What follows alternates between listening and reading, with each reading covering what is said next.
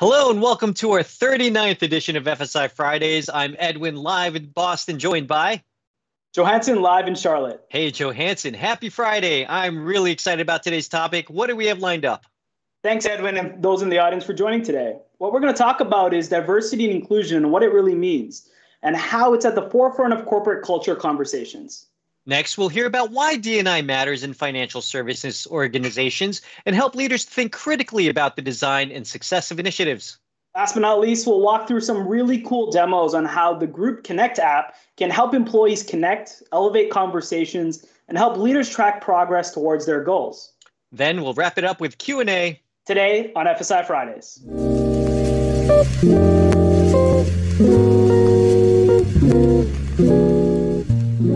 As a quick reminder, please use the Q&A window and we'll monitor for questions during the presentation.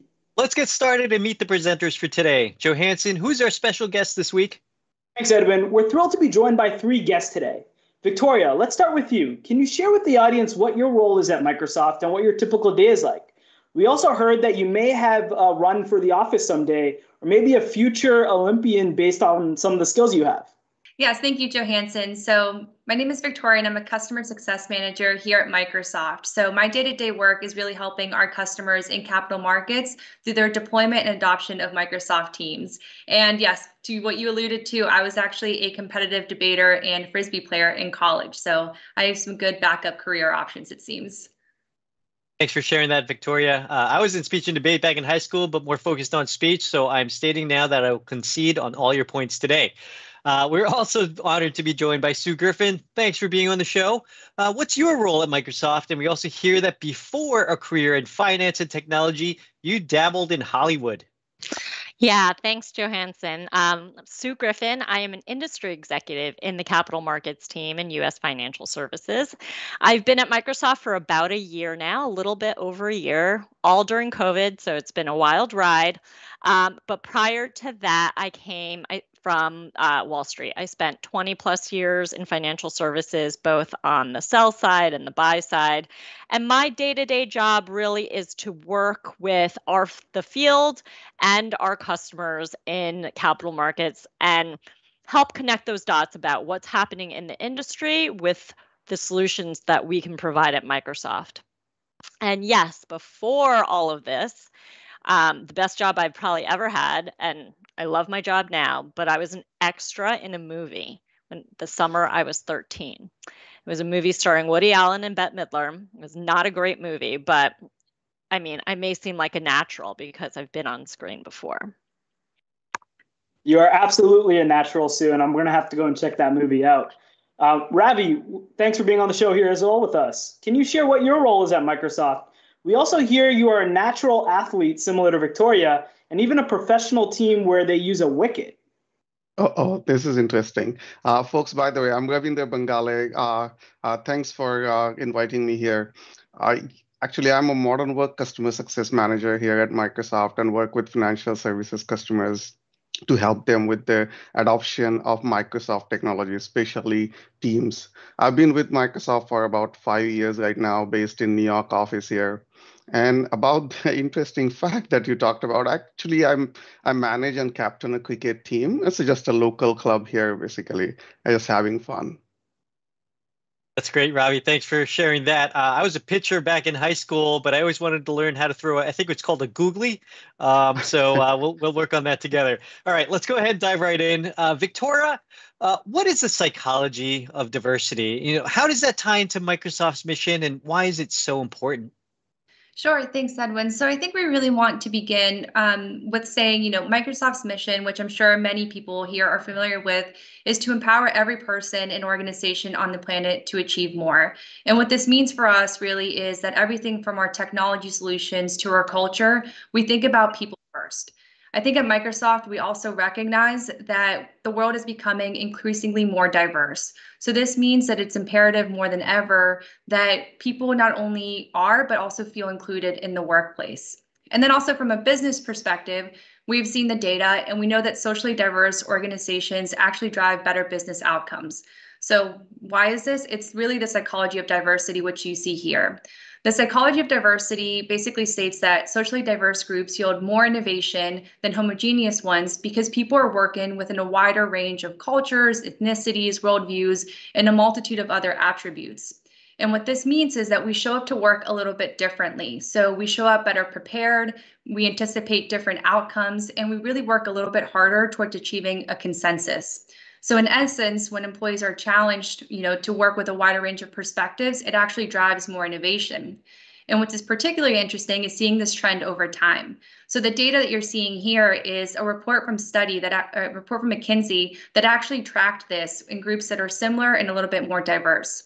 And what we're seeing is that non-diverse teams can actually accelerate in performance much quicker. However, they'll eventually hit what's known as a sameness barrier, in which they become stagnant over time in their performance.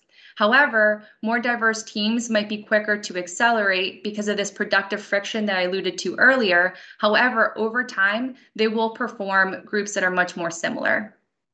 Thanks, Victoria. That was really interesting. Diversity and inclusion are actually common terms that are used often together, and in some cases, maybe even used interchangeably, but they are in fact different. Can you help us deconstruct these two words and its importance to understand what they really mean? Yes, of course, Johansson. So I think a lot of the work that we've done up until this point is understanding the why of why diversity and inclusion is important for organizations. However, a lot of the focus recently is moving towards the how. How do we actually reach our objectives and our desired outcomes? And at Microsoft, our own thinking actually started with deconstructing these two terms. So let's think about it a little bit further. Diversity is often understood as the full range of human and organizational differences and similarities that we have. So to many of us, diversity is commonly understood as a range of skin colors, abilities, genders, cultures, etc. And inclusion is most commonly understood as the process of effectively integrating everyone. It's seen as being proactive about involving people of all types in work and our personal lives. However, it's really important to take actually a step back and look at diversity and inclusion as much broader than this. So diversity is actually a collection of visible and invisible similarities and differences that we have. And our range of diversity as such is much wider than we commonly understand it to be.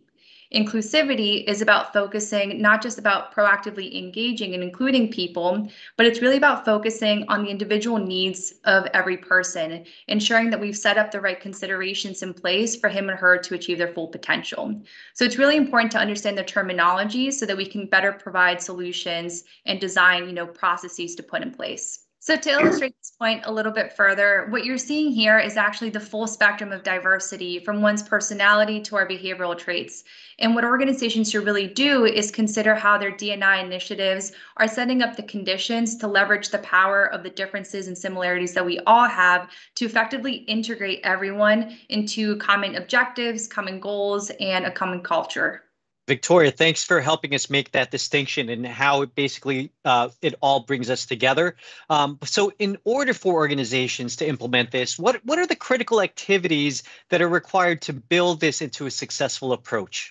Yes, so Edwin, I think it's understanding the terminology which we just went through, but one thing that that everyone can do is begin to adopt frameworks for how they view their D&I initiatives. So a common one that's often applied is the framework of cultural competency. So cultural competency is basically a set of business skills that enable effective collaboration, alignment, and communication within organizations. And they require three key things put in place. The first is that organizations must have the knowledge and awareness of culture and cultural differences, plus the ability to actually identify what gaps they may have. So, we can't actually move forward without an awareness of where we're starting. The second is having the emotional intelligence to leverage and bridge cultural differences by adapting our behavior. So it requires a sense of personal reflection from each one of us about how, we can reflect on our place and our actions to show up better as individuals. And the third piece is really bridging all of these first two into business activity. So organizations must have the business ability to apply cultural and emotional awareness to one's areas of responsibility to achieve the business outcomes that they would like. So it's taking the awareness, having a sense of personal responsibility, and then tying it to our work experiences and activities. And what we see is that when organizations can effectively implement all three of these, they see really good outcomes. They actually foster greater inspiration, trust, collaboration, and motivation amongst colleagues, partners, and customers, anyone who they might be working with. And overall, we're seeing that people show up better as leaders and also as team members. Thanks, Victoria. Let's turn it over to you, Sue. As someone who's been in the FSI industry for over 20 years and worked closely with our customers, as you think about our financial services audience here today, why should they care? And what does this journey look like? Thanks, Johansson. Yeah, so financial services organizations have traditionally been focused on financial metrics as for success: revenue, EBITDA, earnings per share, et cetera. And while diversity and inclusion may have been acknowledged as good things to have, it's not until relatively recently that the finance industry has been able to link D&I to the bottom line. Strong D&I programs have been shown to be correlated with increased revenues, improved risk management, and better growth prospects. So I just want to highlight a few of the many, many examples of why D&I is absolutely a business imperative in the financial services industry. First, employee attraction and retention. In an industry where the investment into training each employee is high and the competition for talent is fierce, especially now with the technology industry, creating a strong culture of D&I will help minimize employee turnover. Next, meeting client demand. Financial services firms are facing a record low interest rate environment right now, shrinking margins, and fee compression. So offering exceptional and personalized client engagement is a distinct competitive advantage. This means meeting the evolving client expectations and the requirements that demand their financial services provider to invest in their D&I initiatives. Institutional investors continue to develop and refine their own policies regarding board diversity. While gender diversity and public company boards have been in focus for some time now, institutional investors are also increasingly focusing on racial and ethnic diversity as part of their evolving approach to board diversity. And this will translate to who they also do business with. Also, younger generations of investors like millennials and Gen Z are more driven to do business with firms that align to their ESG and D&I standards. And finally, better financial performance. One example is that recently NASDAQ filed a proposal with the SEC to adopt new listing rules related to board diversity and disclosure, which, if adopted, would require listed companies on NASDAQ to publicly disclose consistent, transparent diversity statistics regarding their board. As part of the rationale for these new listing requirements, NASDAQ's proposal presents analysis of over 24 studies that found an association between diverse boards and better financial performance and corporate governance. Other studies have shown that female traders bring different skill sets to the table that help them excel at trading and portfolio management. Now, there's been so much progress in the D&I space in financial services, certainly since I was coming up in the industry. And different firms are at different points in their journey towards achieving a workplace that is truly diverse and inclusive. But universally, there's still so much work to be done, especially in this post-COVID world of remote and hybrid workplaces where everyone may not be in the same physical space. It's even more essential that employees feel seen, heard, connected, and included to bring out the best performance in all. That's great, Sue. Thanks for highlighting some of the many important points that make it more real than just, nice to have, like stronger bottom lines and better financial performance and retention. I know for one, there are a lot of customers that I'm working with that have D&I focused activities. State Street being one of them. I just want to call them out. They're doing some really amazing work around that area, and I love working with them. So let's have you shift a bit and put your prescriptive guidance hat on. What should FSI orgs think about and actions that they should take to get started with the journey? Sure. If firms want to make a real difference in their D&I, they need to take a few steps. One is to understand the current state and really do a deep and introspective analysis of its own baseline, including existing behaviors, barriers to improvement, quantitative and qualitative data points. The fact base will provide a starting point to assess the gap with the target. And I think a lot of firms have done this, but that's definitely the starting point. Then second is to set the right target. Creating an inclusive organization is a worthy cause in any context, but creating an understanding and linkage between how D&I helps the business is critical to align incentives. Third is to ensure that the CEO and the entire C-suite own and drive the efforts from the top. It's imperative to have senior management own and continuously communicate the importance of D&I and to lead by example. It's also critical for those with an impact over employees' career trajectories and opportunities to be part of spreading the message and leading the organization's D&I actions. Number 4 is to make it more about metrics. And it's a common mistake to implement solely metric-based D&I goals. Doing so can lead business line managers aiming to meet quotas without consideration for inclusion. As a key part of clearly outlined expectations, those managers should be encouraged to demonstrate observable behaviors to promote D&I and show inclusive leadership. And then finally, and this can arguably be the most important, is that you have to continually make supporting changes to the D&I infrastructure. The organization needs to strengthen their HR policies, processes, procedures, starting from a clear vision and goals. And it can translate those into formal and well-ingrained policies, including flexibility, diversity overlays over talent, creating community through employee groups. And then it needs mechanisms such as collecting employee feedback and measurements if desired to create a feedback loop for a more agile and flexible scaffolding, which will make D&I more effective over time. Sue and Victoria, thank you for providing such a strong foundation of why diversity and inclusion is so important to our financial services customers. Let's turn it over to you, Ravi. We've got a lot of technology and a lot of capabilities within Microsoft to help our customers through this journey, and we've done some of this ourselves. Can you walk us through this Group Connect app, which is built on top of Microsoft Teams? How did this app come to fruition, and were there specific challenges that really didn't have solutions that we were trying to address here? Yes, middle of last year, we started receiving a lot of requirements from various companies in different industries to have a technology platform, to have their employees come together, build communities, and build connections in their Teams environment. And this is where we worked with different companies, understood their requirements, you understood their use cases, and built this diversity and inclusion Connect app initially. And we realized that there are different use cases. And now this is a Group Connect app that we just released a few weeks ago. So Ravi, thanks for giving us that background. Teams have become a really great way to unify collaboration experiences. And you spoke about the ability to connect communities. Talk to us about how and why Microsoft chose to integrate that app with Teams. And can you highlight the different core capabilities?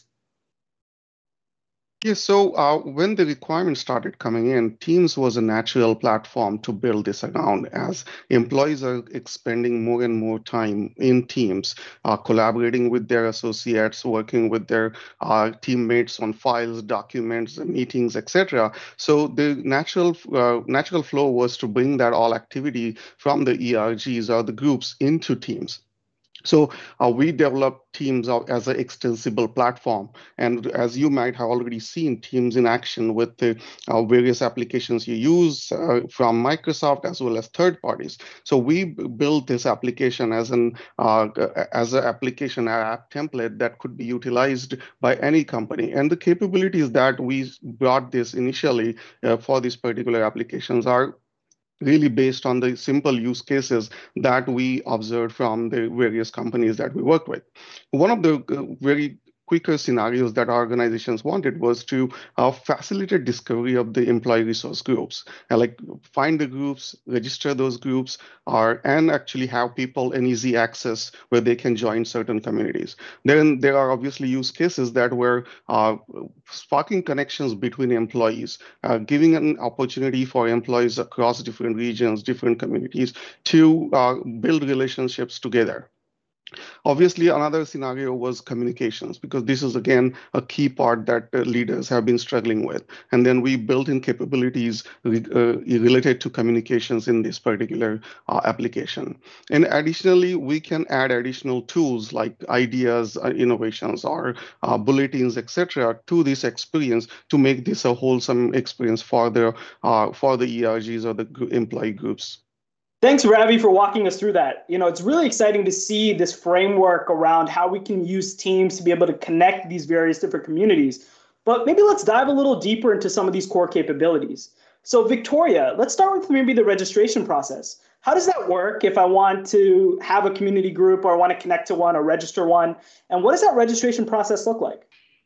Yes, Johansson. So I think as Robbie mentioned, one of the things that most commonly was asked for from our customers was starting in the easiest way possible. Let's facilitate greater connection amongst our employees. So what this portion of the application is really designed to do is to provide visibility to different groups that might exist within the organization and to actually facilitate connection by having people join these groups. So what can be done is that organizations can apply or approve a variety of groups within the org, and then employees can actually search for these groups within teams directly and join so that they have that connection.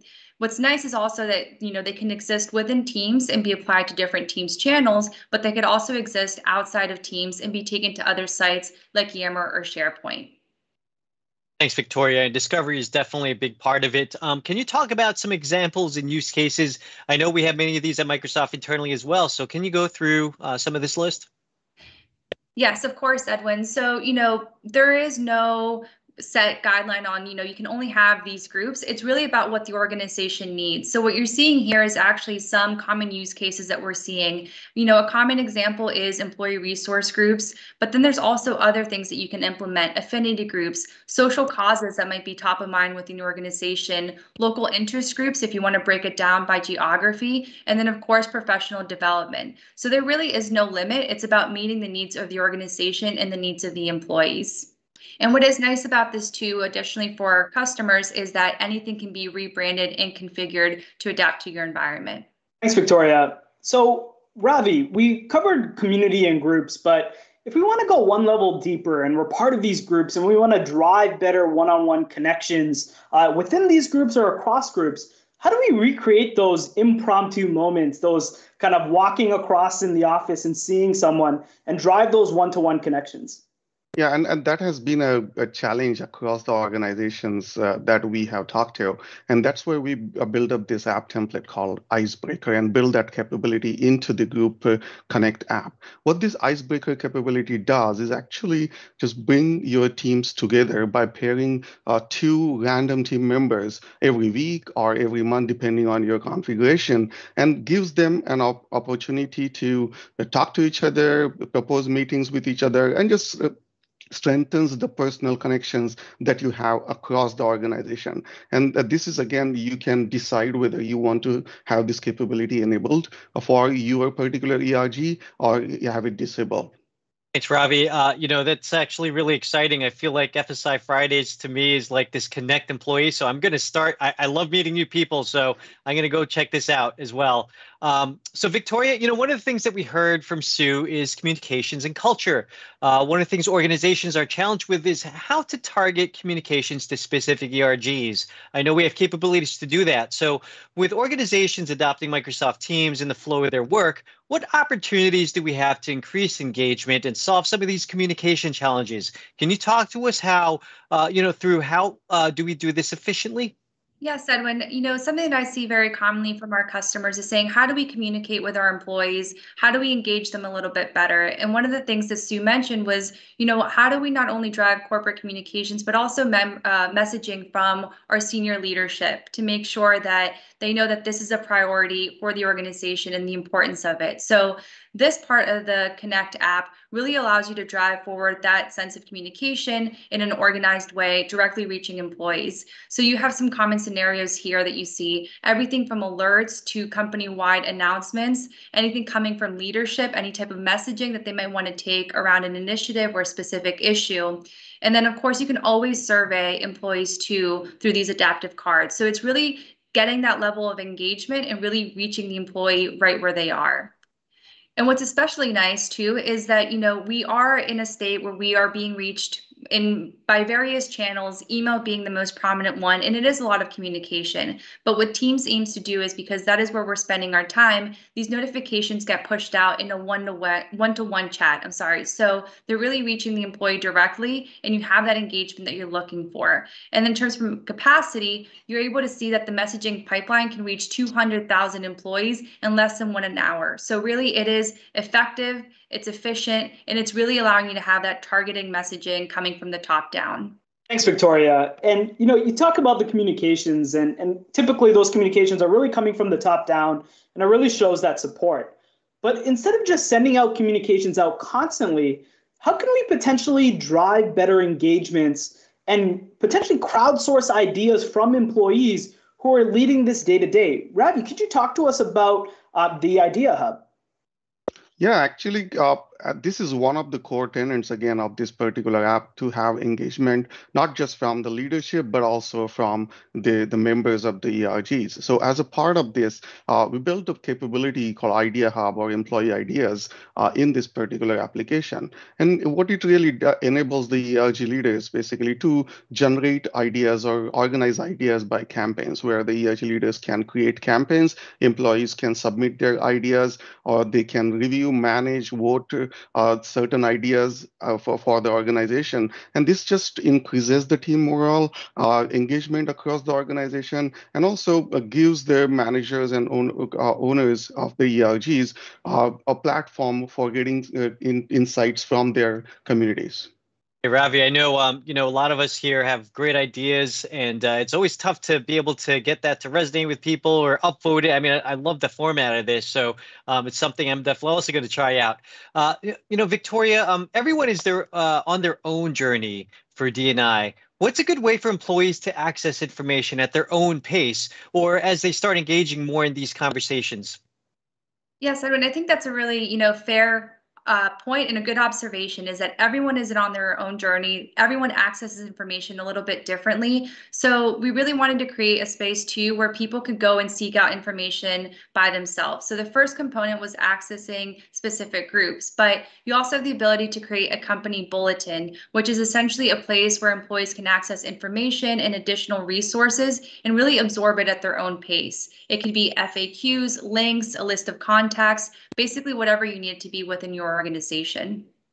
You also have the ability to develop a Group Connect bot. So basically, this is a much more interactive experience, but it's still allowing employees to, have an inquiry, submit it, and get a response back from the organization. So something as simple as submitting a question around D&I or anything else related, and them getting a direct response. And, again, they're seeking out this information, but you have a couple of different ways in which they can access it.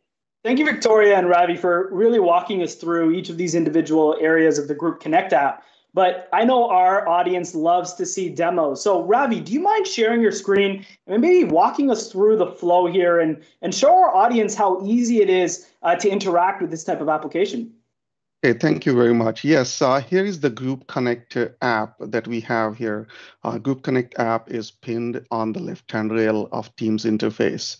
And one of the first use cases that we talked about was joining a particular ERG. So Discover Groups is a menu that we have here, which shows all the available ERGs that are currently listed and approved by the organization. A user can come in and look at the ERGs. They can filter based on location or tags and find the ERGs that they are looking for. If they don't find a particular ERG, or they are part of another ERG that they want to include in this experience, they can click on Add a Group here and bring in the ERGs that they have. This could be based on Teams. This could be based on Yammer or SharePoint. From here, the users can just click on the particular ERG and join that particular ERG. Thanks, Ravi. That was really easy to be able to discover, filter, and find the groups that you want to be able to connect to, and you can even add your own group. But can you show us some of the communication capabilities that are a part of this app as well? Yes, certainly. As an end user, the end user will be able to see this chat option here within the Group Connect app. And here they can get their messaging from the leadership displayed. And here I'm just showing an example of a particular message that was sent out to the communicator part of the application. Again, this could be done by the HR team, internal comms team, or a specific set of identified people who can control the messaging to the organization or the ERGs.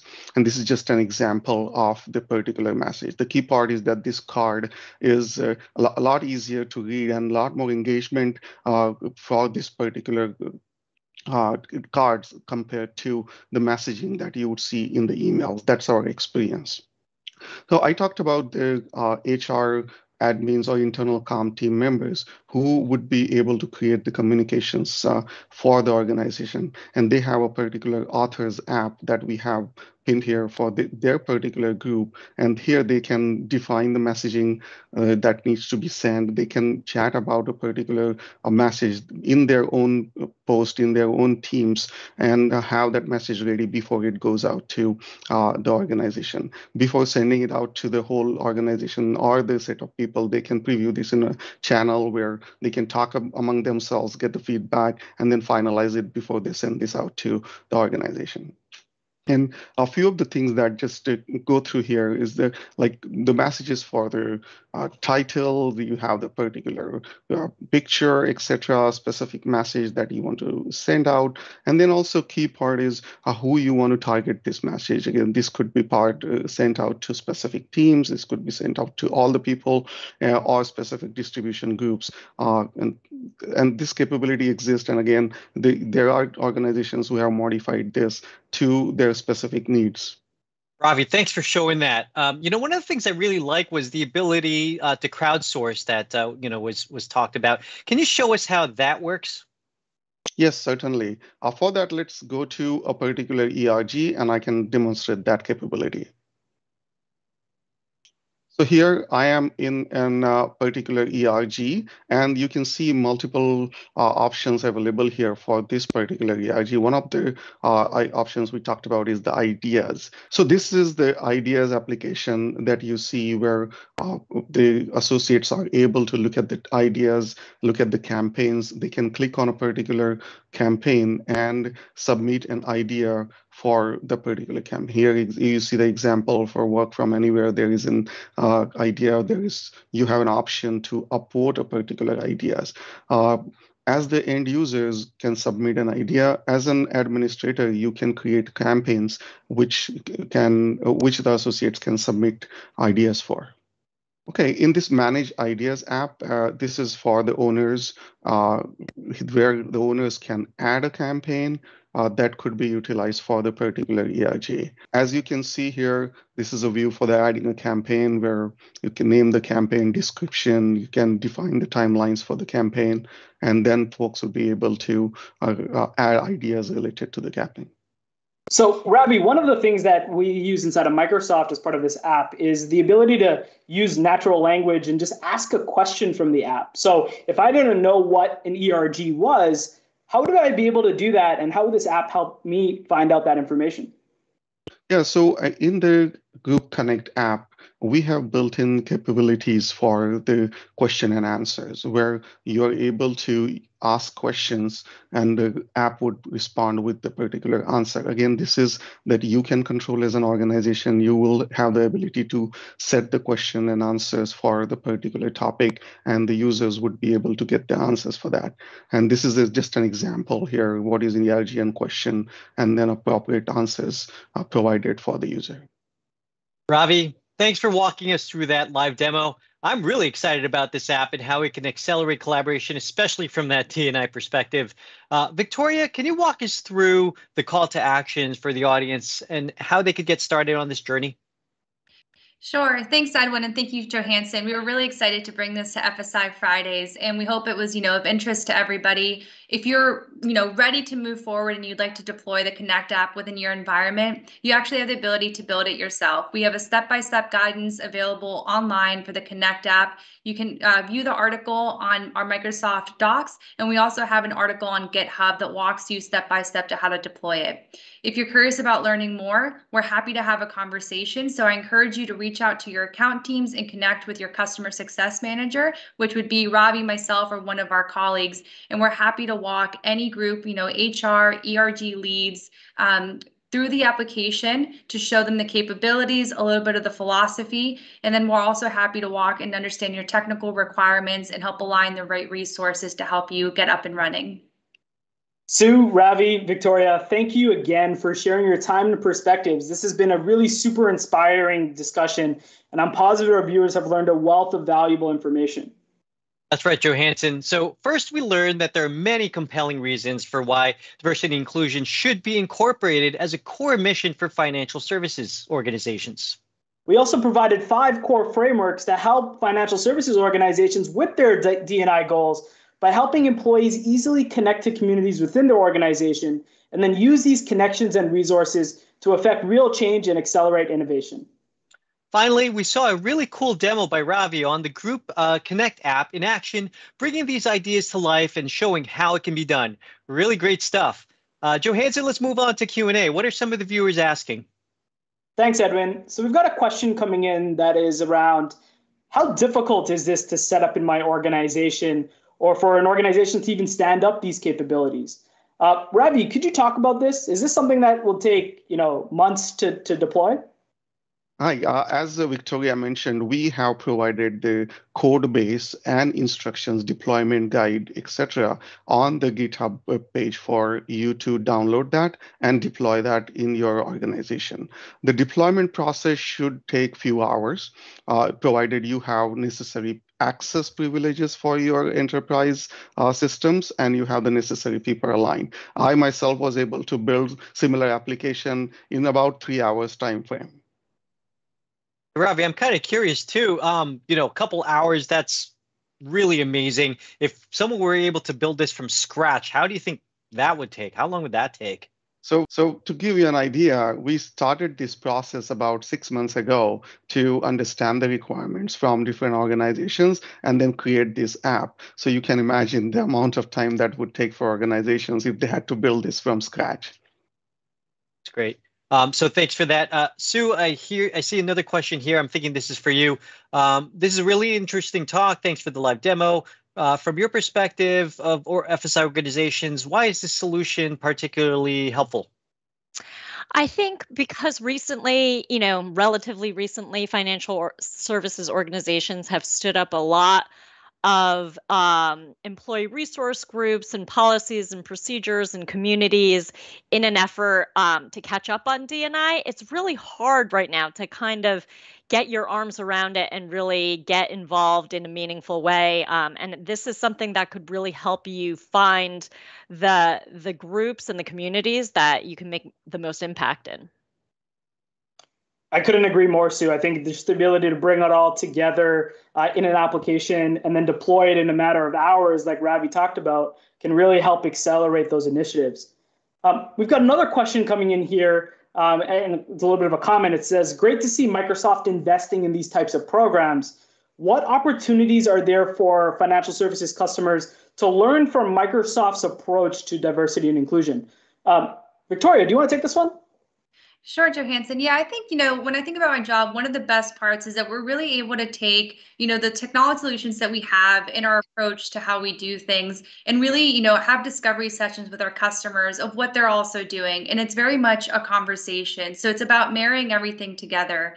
I think in terms of, what can be done next is really engaging in the conversation and really tying the proper solution. So, this being a great one and kind of going from there. Well, it looks like we're out of time. That was an awesome conversation. Thanks again for attending via YouTube or watching live and asking questions. We're also open to your constructive feedback, so please send us your comments and suggestions at aka.ms/FSI Fridays feedback. And be sure to catch recordings of our previous sessions on FSI Fridays YouTube channel at aka.ms/FSI Fridays recap, where you can also post any follow-up questions that weren't covered today. If you enjoyed this video and you're watching live, don't forget to like and please subscribe to our YouTube channel for more content. So we'd first like to thank everyone for all their support for FSI Fridays. We've been getting messages around the world from customers on the impact this has been making and the information that it's been providing in a fun and consumable way. Yep, that's right, Johansson. We're taking a hiatus and aiming to return in the late summer with a reboot, FSI Fridays 2.0. So please reach out with any innovative ideas, topics, or if your organization wants to participate as a guest speaker. Special shout outs to our video producer behind the scenes, Alan Mock, for keeping this thing at a high production quality. So stay tuned for our reboot. Thanks, and see you next time on FSI Fridays.